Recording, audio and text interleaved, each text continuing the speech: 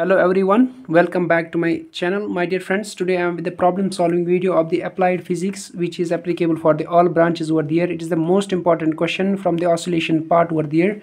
So question is, a free particle is executing SHM, simple harmonic motion, in a straight line with a period of 25 seconds. So the period is given. Let me just first write down the given data over there. So period t is equal to 25 seconds over there.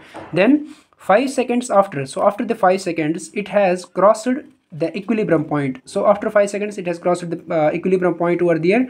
The velocity is found to be 0.7 meter per second. So velocity is also given 0.7 meter per second. It is a very simple problem. If you just ponder on this problem, it is very simple to cover over there. So a little bit formula is used in this particular question, right? Then calculate the displacement at the end of, so you have to calculate displacement. So x you have to calculate, and after the 10 seconds, at the end of the 10 seconds, and also the amplitude of oscillation also you have to calculate amplitude. It is denoted by a, which is you have to calculate over there after the 10 seconds. So after, suppose I will take it, t1 is equal to 10 seconds over there, right? Then let me calculate this particular amplitude and displacement. So which formula we have to use over there? As you already know, angular frequency, that is omega is equal to 2 pi upon t. So t is already given in the question, that is period is equal to 25 seconds. So which will be equal to 2 pi upon 25 seconds, right?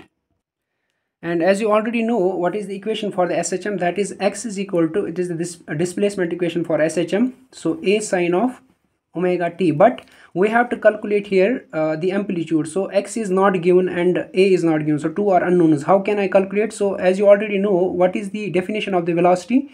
It is dx upon dt. So differentiate x with respect to t, we will get, so differentiate above equation with respect to t. So this will become a cos of omega t, and omega will get out, so it will become omega cos of omega t. So it is the differentiation of the above part. So now you can calculate easily.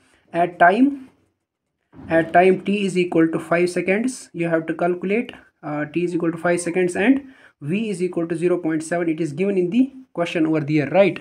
So just put these values in the above equation. So 0.7 is equal to, a is not given, we have to calculate, omega is given 2 pi upon 25, right? Then cos of omega is given 2 pi upon 25 into t is also given 5 seconds, right? If you just calculate this part in the calci, so you will get the amplitude value approximately 9.06 meters. So this is the value of amplitude. So one part is over, amplitude part is over. Now you have to calculate the displacement, right? Now you can use easily this equation, x is equal to a sine of omega t, but this time you have to use t is equal to, it is mentioned in the question, at the end of the 10 seconds. So t value you have to take 10 over here. So x is equal to a, you have get it over here. So 9.06 sine of omega is given 2 pi upon 25 into t is equal to 10 seconds, right? So if you just calculate this part, it is a very easy part over there to calculate in the calci, if you have a calci over there. So x is equal to, you will get 5.32 meter over here. So this is the x displacement and amplitude. So this is the problem, 3 to 4 steps are there. So this is very simple problem to cover over there in this particular subject, or in this particular module, oscillations.